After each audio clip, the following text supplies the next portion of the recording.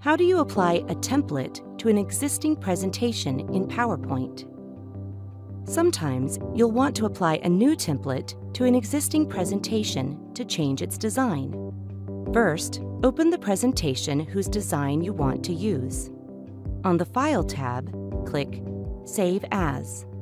In the dialog box that opens, from the Save As type list, choose PowerPoint template.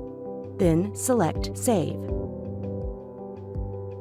Now, open your existing presentation.